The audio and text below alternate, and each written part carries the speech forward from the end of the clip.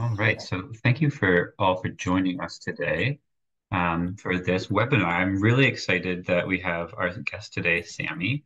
This is someone I've known for a while. I remember years ago I got a zine that Sammy made that was all about identifying plants in the wintertime. And so when I was developing the webinar series this winter and trying to figure out who would be a good guest, I thought they were one of the first people who came to mind. And I'm really glad that they get to share some of their knowledge with you. They know an awful lot about botany, and there's someone who's really good at appreciating the small things in the landscape that are often overlooked. So yeah, I'm really glad that they could be here today. So we are the Oak Ridges Moraine Land Trust, and this is one of our webinars in our winter webinar series. And we'll talk about a few of the more that we have coming up soon. So I'd like to begin today with a land acknowledgement. So where I am situated today is in Toronto, but I understand that we're all gathered from different places across the lands known as Ontario, which is home to many diverse Indigenous First Nations people. But where I am in Toronto is the traditional territory of the Anishinaabe, including the Mississaugas of the Credit, the Wendat, and the Haudenosaunee people. And today it's home to many diverse Inuit, Métis, and First Nations people. So the Oak Ridges Marine Land Trust, sometimes people don't fully understand what a land trust is versus a conservation authority or other things like that. We're all about land. Most of the moraine is privately owned. It's a very significant geographical landform across southern Ontario that extends from around Brampton to south of Rice Lake out in the Port Hope area that was formed by the glaciers about 13,000 years ago. Most of it's privately owned. We work with landowners to help protect the ecosystem and the habitat. Um, Most of our properties are conservation easements, so people will still live there and they might farm there or have their house there, but part of the property is protected as habitat for wildlife. Um, and we use lots of different tools. Some of the properties we own with different other stakeholders, like the Beaton Heritage Forest. Some of them we own outright. Um, and part of our strategy is to offer protection beyond legislation. So there's an extra level of protection to help make sure that threatened species like this Blanding's turtles here have places to live in the province. So as I mentioned, it's a land trust is a type of nonprofit. It's a charitable organization that acquires land for the purposes of conservation. We raise money to help purchase land. We do conservation easements. We protect the natural heritage features of the properties, and we receive donations from lands. And we protect all these sites in perpetuity. So if you donate your farm to us, we will protect it forever. We will never sell it to a developer or change our mind somewhere down the road, which is great. Um, so we contribute to the federal government's goal of protecting natural spaces. We connect people to nature, doing educational programming like what we're doing right now. We support climate change resiliency. We protect green corridors between natural areas. And with your support, we protect ecologically significant features on and near the marine. We also, important to mention, the Ecological Gifts Program, which is something the federal government organizes, and it's a program for landowners that gives them tax breaks for donations and conservation easements. So it's a really great deal for you. You get to protect wildlife and natural spaces, and you can stay where you live, but you get a little break on your taxes if you agree to one of these easements or to donate your property your will. Right now, we're working on Kirtland's warbler habitat restoration. This is a super exciting project. I'm a big birder. My supervisor, Eileen, is a big birder. This is a really interesting bird that's endemic as a breeding bird to the Great Lakes region. Has very specific habitat needs, and most of them are found in Michigan. A few of them breed in Wisconsin, and every once in a while, one will breed in Ontario. We have a property in Northumberland that we're restoring to meet the needs of this bird. But it's going to help a lot of other species at risk too, like the eastern meadowlark, short-eared owl, the eastern hognose snake, things like that. And so we have a program right now for people age 55 plus to collect seeds of native species to help with the plantings there. And we have a link here for volunteer registration, which Holly, my co-host, will throw in the chat. And I'll show you, we have some exciting webinars coming up related to that. So we have on February the 12th, we have a volunteer orientation session for that. And then on the 13th, we have an introduction to native trees and shrubs. On the 20th, we have one about wildflower identification. And then our friend Sammy is going to be back on the 27th to lead one about native grasses. So if you've ever wanted to learn about big blue stem and other fan favorites, this is a great opportunity. All right, I will. Um, yeah, I will go to the presentation. Amazing. Thank you so much for the lovely introduction. Unfortunately, we've had some technical difficulties, but we're going to bring you as many winter weeds as possible. So yes, my name is Sammy Tangir. I'm really grateful to be here. I'm coming to you from Mississauga, Anishinaabe territory. I'm in Warsaw today at a friend's place, and we're going to dive into it. And soon it will be up on your screen. Yeah, give me one second here. I love plants in winter, but I am not a wizard on Zoom, and that in combination with a new computer and whatnot has led to some challenges, but thanks for sticking with us.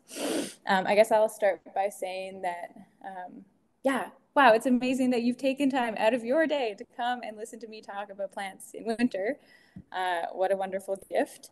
And I just want to say that I am not an expert on plants in winter and on plants generally. I am a person that is enthusiastic about plants, but I never went to school for any formal botany of any kind. I've just followed my curiosity and learned from friends and other people I know that know about plants. And really, I think the most important and notable thing is taking time to stop in our tracks and notice the details of the plants.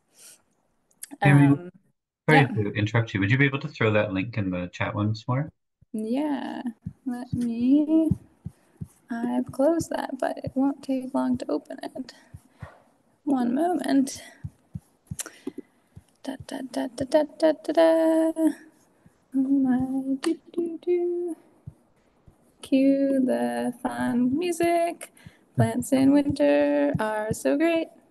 They are so nice on the background of snow. Here we go. Thanks for sticking with us, folks. Okay, here it is. And I'm sticking it in the chat again. Thank you so much. I No am going problem. to move my screen and we will be Traces. able to hop into this. All right. Yes. Yes, it's hard to do things on the internet. It would be nice to be out there in the winter, unseasonably warm winter with you all. Okay, so this was the plant that was on the poster, and it's a very beautiful one. And you can just like click through. Maybe I'll make like a thumbs up motion if Oh you yeah, want. that works. Yeah. Okay, great. So, well, this plant, if anyone's familiar with, is Dame's rocket. And we're gonna dive in a little bit deeper. But yeah, let's keep going. Next slide. Okay, so I don't know if you're familiar with doing this, but I really recommend that if you're excited to learn about plants in any season, the most important things to do are to really get in touch with noticing the details of the plants. So whether that's feeling them, noticing the texture, even the smell. I point out this plant because they have a really lovely smell. This plant is, well, we can go to the next slide. Doo-doo-doo. Yes, this is Monarda, or wild bergamot, bee balm. A really wonderful plant, a wonderful prairie and savanna native plant species. And taking the time to be with them to really notice their details is going to really help you. And if you can just go back and just stay on the Monarda for a little bit longer. So some things to ask yourself when you're wandering around in the winter and you see a plant. I like to think, okay, what does the stem look like? What does it feel like? Are there any leaves that are still around? And if they are, what are their branching patterns? So these are all some really cool questions we can ask. And I will say, we can go to the next photo. That one of the things that's really important and I always like to bring up is just some of the hazards that exist. And this plant, though, is really beautiful. A good friend of mine brought a bundle of these berries inside a winter ago, exclaiming that they'd be so lovely to put in a winter arrangement. And I, very horrified, was like, no, please. Go wash your hands, because this plant, if you can go to the next slide, is poison ivy.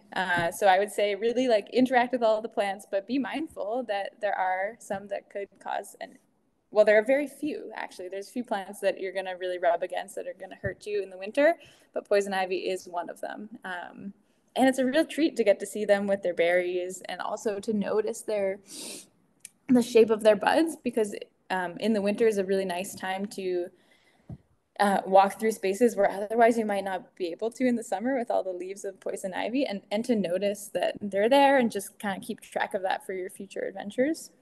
The other one plant that I wanted to point out that really is not a huge it's not a huge risk for you unless you're putting plants in your mouth, which this is not a talk about foraging, and I would just recommend that if you're interested in that, it's an awesome thing. But number one, number two, number three rule is don't put it in your mouth if you don't know what it is. And this plant, my friend sent me this photo, is, we can go to the next slide, is related to this plant, which other people might be familiar with. If anyone knows at any point, you want to chime in the chat what plant this is. They're both in the same plant family. They can look a little bit similar. These ones I noticed. Yeah, thanks, Chris. It is wild carrot. Queen Anne's lace, yeah. So these plants are both in the same family, but we can go to the next slide. But that one is water hemlock, and that is a really poisonous plant, and one that, yeah, we don't want to be eating, or I would even avoid touching them just to be safe. All right. Yeah, and then we have Queen Anne's lace. So I wanted to start by talking about this plant. And now you might be noticing that I'm not saying the names of the plants right away, and this is intentional. This is me trying to really encourage you to notice the details, because sometimes we'll put a name on something and then we'll forget to look closely. We'll be like, oh, we checked that off the list, it's over. So this plant is one of the plants that got me really excited about plants in winter. Because it just looks so unique, and I was seeing it all over the place, and I wish I could tell you that I had some succinct way of finding it, but I think I probably searched like plant in wintertime, looks like it has bell-shaped flowers. And eventually I learned that yes, this plant, you got it, Michael, is evening primrose. We can go to the next slide. Yeah, so this is a really awesome plant, and it was really cool for me because I had met this plant in winter and I had never ever seen them in the summer. And so eventually, after some searching, I found them in the summer flowering, and that was really cool. But just because of how distinctive their flowers are, the shape and the feel, they really stood out to me, and that I feel like that's a really important thing about taking the time to notice plants in all seasons, is because when we do that, it's an opportunity to build a relationship with those plants, and understand that, yeah, sometimes they stick around. Sometimes you'll notice a plant in the summer and it's almost impossible to find them in the winter. And this is just a really intriguing thing about our local environment. Okay, so I wanted to say that I really wish that I had some sort of formula for you, like here's everything you need. These are like the check these things off the list and you'll be able to identify your plant in winter. And unfortunately, that's not the case. I find that just generally it's hard to identify plants. But one of the most unique things about plants, and what I've learned to identify a lot of plants with, is by their flowers and by the color, the number of petals or parts that they have. And in the wintertime, those pieces aren't always there. So for me, I learn plants in winter by a few different tactics. So noticing the things that stand out to me. And one thing that's really helpful is understanding the plant families. So botanists have grouped plants together by their different different characteristics. things like how their leaves are arranged, how their flowers look, how many petals or parts the flowers have. And so if you're ever looking up a plant, you can also look up the plant family. And I find it's really helpful to take note of that as I'm learning my plants, because then I can kind of see the connections between plants that I might think are quite different, but then I'm able to learn something that kind of interconnects them all. So let's scroll through these photos. And Maxwell, if you're able to zoom in on one of them as like close as you can to the flower, that would be awesome. Because these plants that I'm showing you here, they all have these little floofy flowers. Um, kind of like if you think about the fluff of a dandelion, but smaller.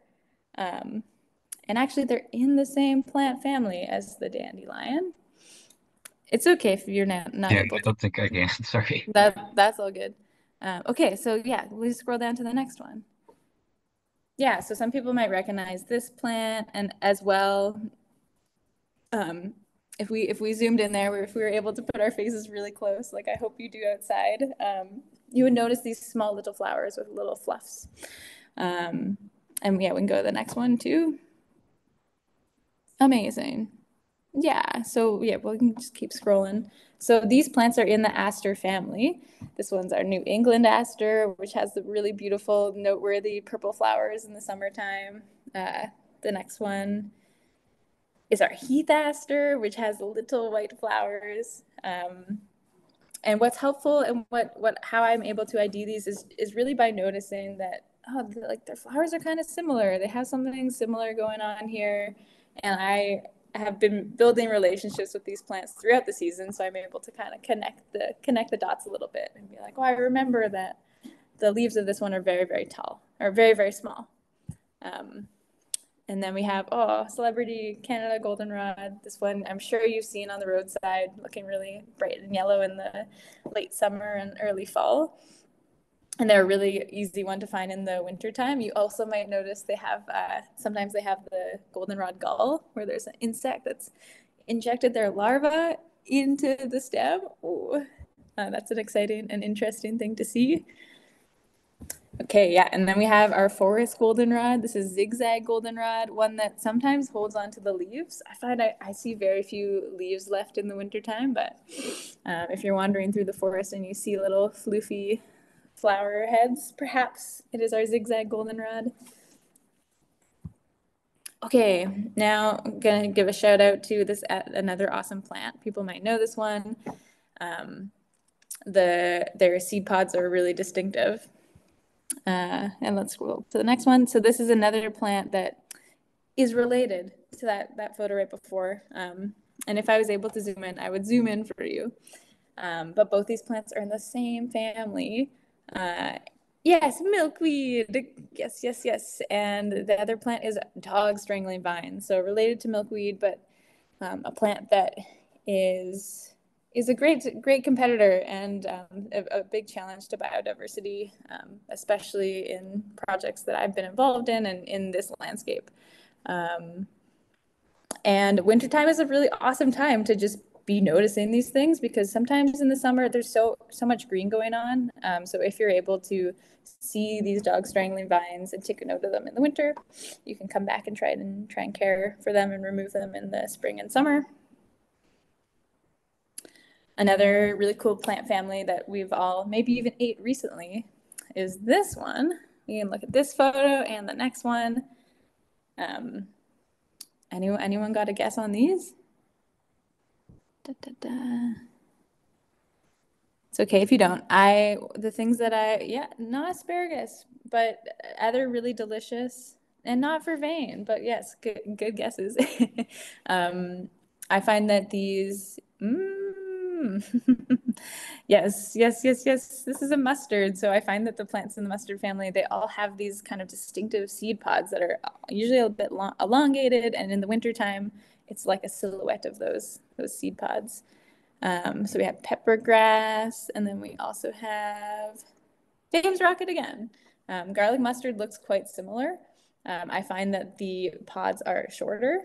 I would say like a third to half the size or length of the James Rocket pods. Yeah.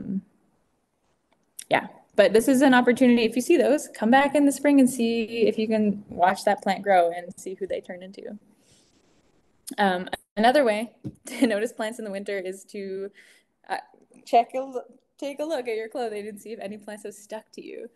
So people might be familiar with this one. I love this plant so much. In certain spaces, it's a real treat to dig them up and get to eat their delicious roots. Yes, this is burdock. So these seeds might have stuck to you. They're the plant that inspired Velcro. So cool. This is another one. I don't know if people have seen this one. Oh no, I think it's in the next. If you can scroll to the next one. Yes. Okay. I'm glad I edited this all a little bit more recently and wanted to include the photo of these seeds. I don't know if anyone's ever got these seeds on them, but I feel like I had never known who this plant was, where they were, but I would come home and I would have all these seeds all over me. So this is beggar's ticks. And they just have these really distinctive seeds that will love to stick onto you. If you encounter this plant, I'm going to be so excited because this is an awesome prairie plant, amazing native plant that also has very sticky seeds, our showy tick trefoil. Yes, awesome. Okay, and then this one too, another sticky seed. Their seeds are quite a cool shape. This is Enchanter's Nightshade.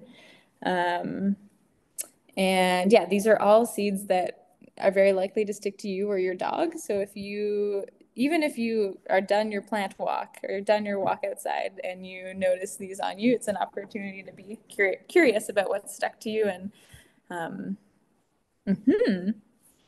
so another way of interacting with plants in the winter is, and kind of sleuthing the mystery of who you're seeing, is to consider, where are you? What kind of habitat are you in? Is this a wet place? Is this a dry place? Are you on the side of the road? And so these two plants are plants that I've seen in quite wet places. So these are the fertile fronds of our ostrich fern and our sensitive fern.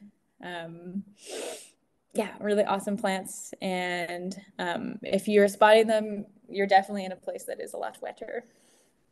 Another plant in a similar habitat we have next is this one is a really beautiful. There's some really beautiful cultivars that people put in their gardens.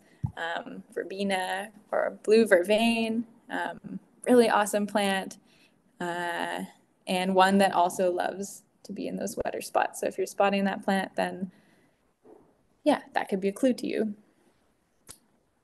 And same with this one. It's hard to tell the scale from these photos. And I in some ways did that for fun because it's fun to be challenged. But this is a very large plant and one that I really associate with roadside ditches and just noticing places where the water is flowing under the road. That's where I see Joe Pye weed. And yeah, they're kind of big umbel of flowers sticks around all winter long. Now this is a neat one. It's really, I feel so happy for you if you get to encounter this plant. I really love these, and the habitat they grow in is usually a very healthy forest understory where you might find some blue cohosh. Okay, and now these are some of the most common winter weeds that I see and find and even notice as I'm driving down the road. So the one in the background of this photo, oh, it's chicory. And you'll notice what I find distinctive is just the way that the flowers are arranged on the stalk in these little clumps. And yeah, we're just going to keep on moving. Great. This is another one. And if you were there in person, I would really hope that you would feel the stem of this plant and notice that it's square. Yeah, Chris, this is self-heal. Hooray. So this is a plant that I've seen in the forest, kind of the edge of forest, but also in lawns. Really amazing plant medicine and really cool plant to get to see. And it's in the same plant family as this plant, the next plant here. This is one that if you encounter without knowing, you might be like, ouch, it's a bit sharp. And if we were to be able to zoom in, you also notice that this plant too has a square stem. And so just to go back to our plant families, it's nice to know that these are both in the mint family. So if you are out there in the world and you discover a plant with a square stem, that doesn't always mean, but there's a good chance that it could be in the mint family, as that's one of the characteristics of that plant family. Um, okay, and then this is a really common one. These are two different types of the same group of plant, our common plantain and narrow leaf plantain. These ones you'll find in areas that are walked on all the time, get like super compacted. And it's fun. In the wintertime, I like to see if I can find seeds. And the other day, I knocked some seeds off some of the common plantain and noticed that they had turned all gooey because they have like a mucilage to them. They're related to I'm blanking on the name right now, but to a plant that people really often use for digestive things, digestive needs. um, oh yes, okay, I'm gonna speed through because we don't have too much more time, but check out, this is like a monster big plant. It really stands out, looks very tall and strong. This is our common mullein. Really distinctive seed head, really like out there. Sometimes there'll be multiple, but often I just see them alone, one stalk. We're just gonna, yeah, we got our St. John's wort. I want to skip to the bottom because I really want to talk to you um, I just want to give a shout out to this plant and finish on this plant as a really, wait, stop. Thanks. Um, this is such a cool plant. This is and a hopeful seed and an adventure potential to find this plant out in the world. This is Eastern skunk cabbage, and it does this really cool thing. This is a native plant, and it does thermogenesis, where it can warm its surroundings over 20 degrees higher. So it makes a hole out of the snow and enables itself to be one of the first things that's pollinated by flies and other pollinators, but mostly flies in this very beginning of springtime. So that's a really fun one to watch out for, and also grows in wetter spaces. Yeah, a real favorite of mine and one I'm always excited about finding each year.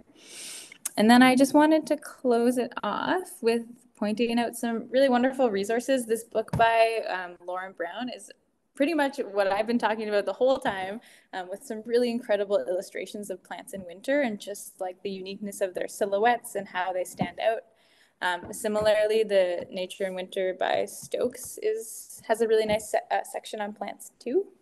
And then I also have made some zines and whatnot about plants in winter, and I'm gonna put that in the chat for you all if you want to access them. I have some online versions, and please use them and enjoy them, and and I really hope that this was a little seed of something exciting to encourage you to take the time to just stop at a plant that you're seeing outside in the snow and be curious about them, feel their stems, smell their seeds, and see what you might discover. And if you're ever lost and you want some winter plant ID help, you're welcome to reach out to me. I'd be very excited to talk to you about plants in wintertime. And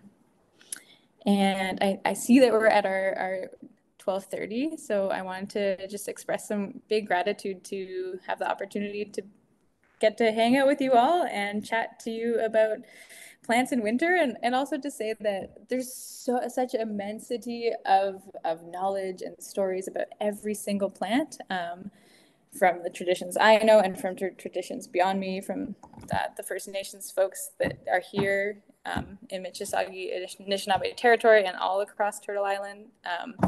So this is just a little seed, and I really hope that this is a seed of inspiration to dig deeper and to learn more and connect with the plants around you, because it's really a wonderful thing, and I think it presents an opportunity for us to care and be stewards of the land, just like the Oak Ridges Moraine Land Trust is working towards doing and doing lots of. So yeah, thank you all, and Thanks, Maxwell and Eileen.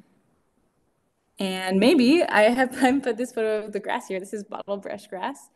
Maybe if you're excited to hear more silly plant stories and see some fun photos of grasses and whatnot, you can join me in a few weeks to learn about some native and non-native grasses that might be around you, and are definitely awesome grasses for the Kirtland warbler and other birds and creatures that love the prairie and savanna habitats.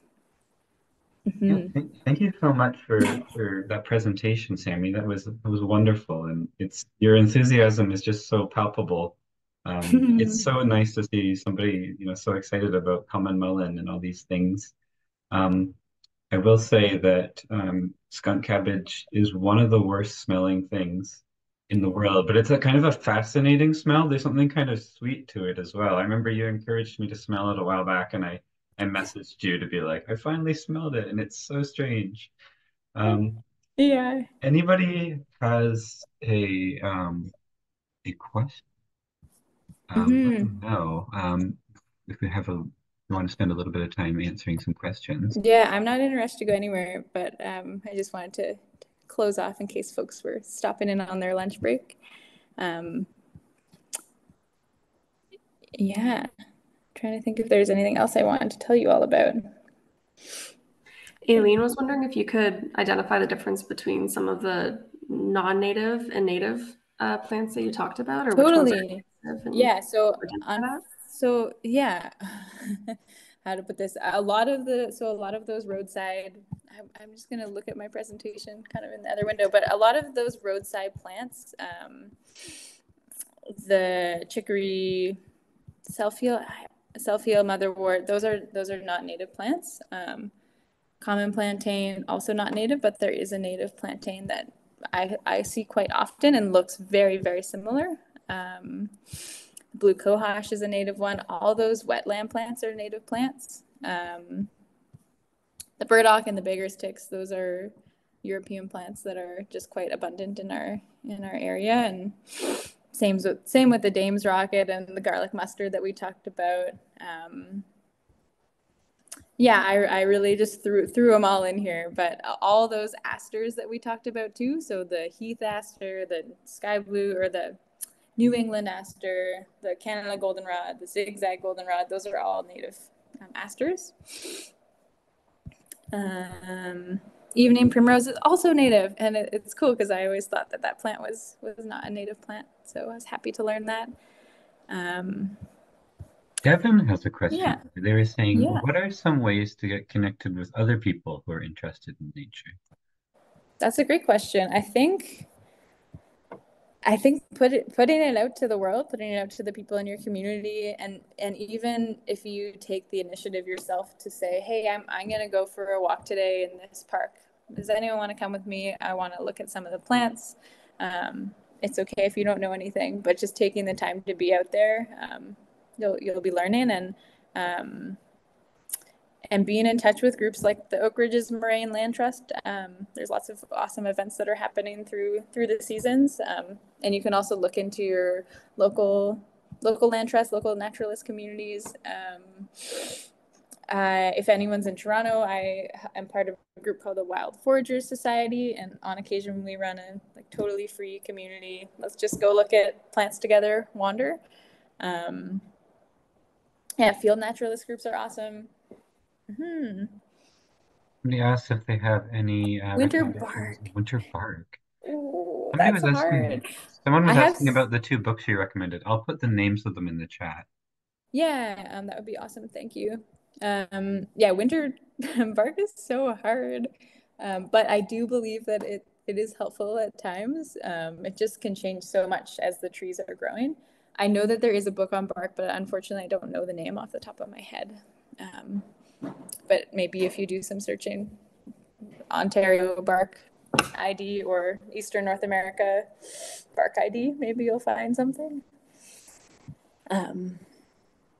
Yeah, it was hard to just focus on flowers for this, but winter plant or winter tree ID is a real dear love. um, and that's awesome that you're eating burdock and Wow, cardoons. Nice. Yes. Um, yeah, I'm a big fan of eating the weeds, and yeah, thanks for putting that in there. Mhm. Well, someone wants to see you do one on tree ID. That'd be fun.